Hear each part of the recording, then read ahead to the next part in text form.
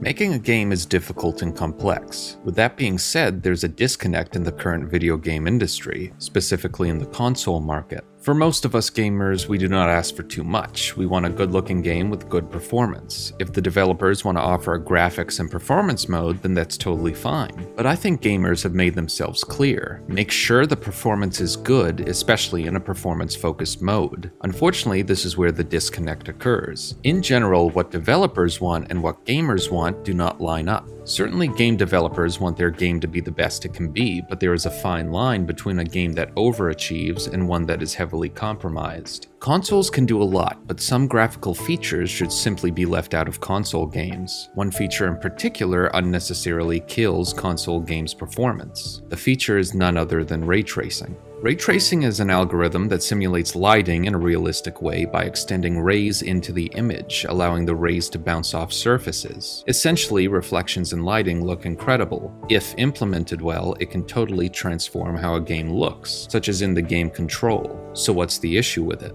Ray tracing is incredibly taxing on PCs and consoles and uses many resources. This means that it can absolutely tank performance in a game that would otherwise run well. A great recent example is Rise of the Ronin on PS5. It has 3 graphics modes: performance mode, quality mode, and ray tracing mode. Notably, the quality mode is a dynamic 1440p at 30 FPS, while the ray tracing mode is a dynamic 1080p at 30 FPS. A huge difference in resolution and ultimately performance. So is the ray tracing life-changing? Absolutely not. Lighting is slightly different and a little better, but the cost of implementing ray tracing here is not worth it. Remember, this slight change causes the resolution to drop from 1440 to 1080p. Another great example when it released was Resident Evil Village. For the current gen consoles, its regular mode hit 4K 60 and was incredibly stable, but there was an option for turning ray tracing on. The ray tracing mode remains at 4K, only the differences between the two modes are, well, just about nothing. And with almost nothing changing, the game then runs between 45 to 60 FPS. Given it's almost entirely the same, it goes to show how taxing ray tracing is. Now you can imagine what happens if ray tracing is implemented more and not optimized. But luckily, these games give you graphics options, so you do not need to use the ray tracing if you do not want to. Unfortunately, not all developers create their game in this way. Large problems are created when a game is made utilizing ray tracing from the ground up. For example, if ray trace lighting is baked into the game from its inception and it's the only lighting method used, then no matter the graphics mode, the game will have ray tracing in it. This means the devs are stuck between a rock and a hard place if their game's performance is unstable. In honor of its DLC releasing, I will discuss Final Fantasy XVI since it's the perfect example. Its performance mode is incredibly unstable, with it hitting between 35 to 50 FPS running around the world, and an unstable 60 FPS in battle. This game has ray traced lighting, so you'd think the easiest way to boost performance would be to remove the ray tracing and use a different lighting method, one that uses much less resources and graphical power. It would make sense, have ray tracing be in the 4K graphics mode only and remove it for the performance mode. But in reality, the developers are stuck.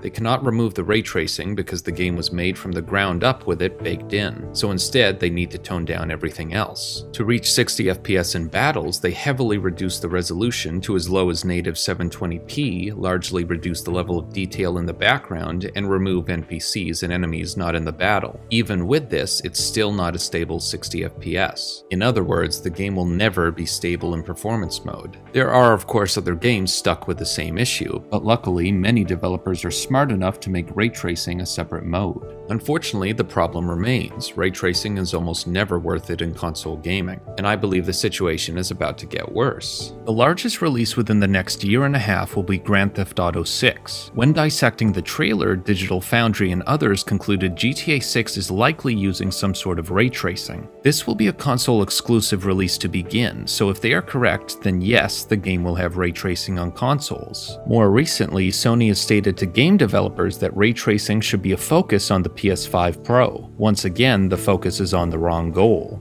In particular, Sony should be saying to devs, make sure the PS5 Pro can always run games at 1440p at 60 FPS, or even 4K 60 FPS within reason. That's what gamers want. Instead, their focus is on ray tracing, which will unnecessarily tank performance. Moreover, it puts pressure on developers to start including ray tracing when they would not otherwise. Developers only have a limited time and budget to make a game, so if they need to focus on a ray trace version for the PS5 Pro and make the same game playable on the base console versions, it is adding a ton more work. This is ultimately leading to a scenario where some devs will just keep ray tracing present in every graphics option, which as previously stated would not be great. Alternatively, devs might stick with just two graphics options. One would be the performance mode, while the other would be graphics mode with ray tracing. Regardless, it seems likely that Sony and other companies would say, if the ray tracing mode does not run well on the base consoles, then so what? There's the performance mode, or buy a Pro so you can have better performance. It comes down to budget and time. Think about it from a large game company's perspective, one that is in charge of devs. I'm sure you can imagine a company like EA telling their devs, why make 3 different graphics modes when you can just make 2? From a financial and business perspective, 2 will suffice even if the customer is losing out. Now, I am not saying devs can't do a good job with ray tracing. Doom Eternal has fantastic ray tracing and ungodly performance. Spider-Man 2's implementation on PS5 is great as well, but unfortunately, most of the time, ray tracing is not implemented well or is too taxing on the systems, or even both. With the giants like Sony and Rockstar seemingly doubling down on ray tracing for the future, I cannot help but be pessimistic. Now, I am sure Rockstar will implement it well, but if everyone else starts trying to follow suit, then it could set trends in the industry that result in even worse performing games and unrealistic expectations by both game companies and gamers.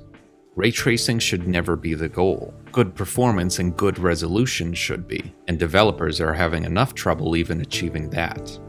Thank you all for watching, and I'll see you all in the next video.